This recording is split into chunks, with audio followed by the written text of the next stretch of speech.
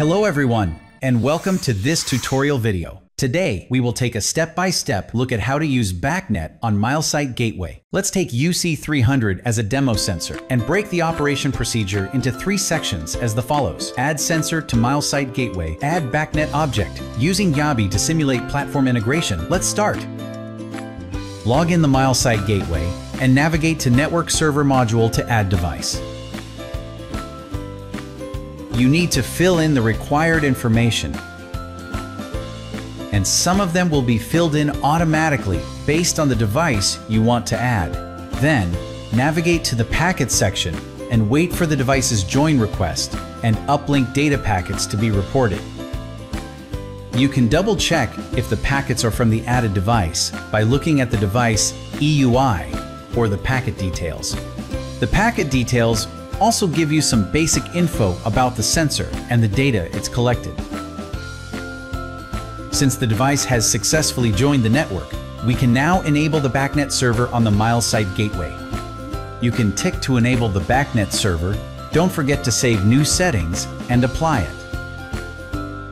Move to BACnet object section and add BACnet object by simply ticking the added device and its related properties. For demonstration, we tick Modbus Channel 1 first. Normally, at the time of the first reporting cycle, after completing the selection, you will see the reported value, indicating that the device is functioning properly and the data has been transmitted to the NS. To shorten the waiting time and ensure the devices work properly, we recommend using the Milesight Toolbox for a quick test round. We have connected a Modbus device to UC300, and you can see the value we fetched is 1. Then we move to Network Server to check if UC300 report the data successfully. Check the packet details.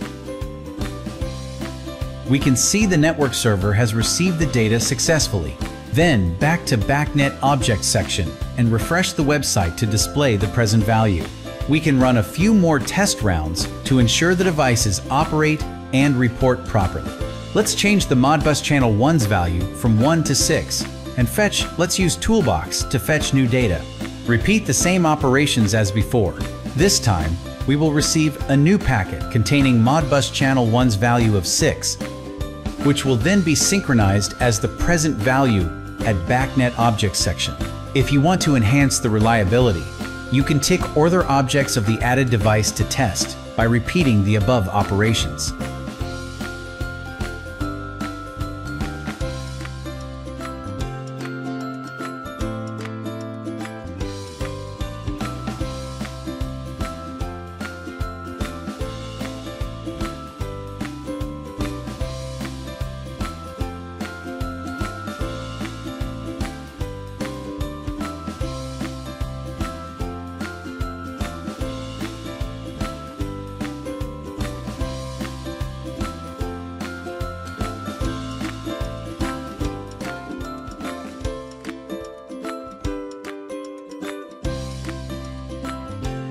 These simple tests confirm the device is running, connecting, and reporting data successfully.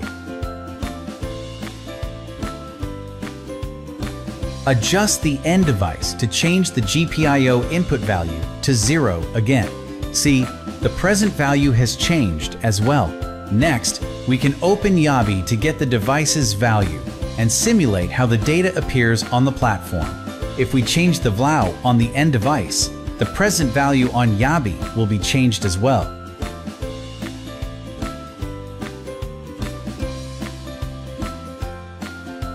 Now, let's return to the Gateway webpage to select another object for downlink testing. For the UC300, we can tick GPIO output as an example. Then, open the Milesight Toolbox to check its current status. You will see that it is currently closed, and the present value of this object in Yabe is 0. You can change the present value on Yabe directly.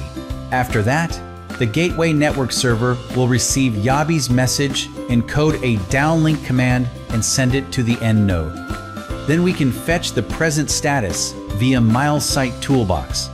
The open status indicates successful downlink control.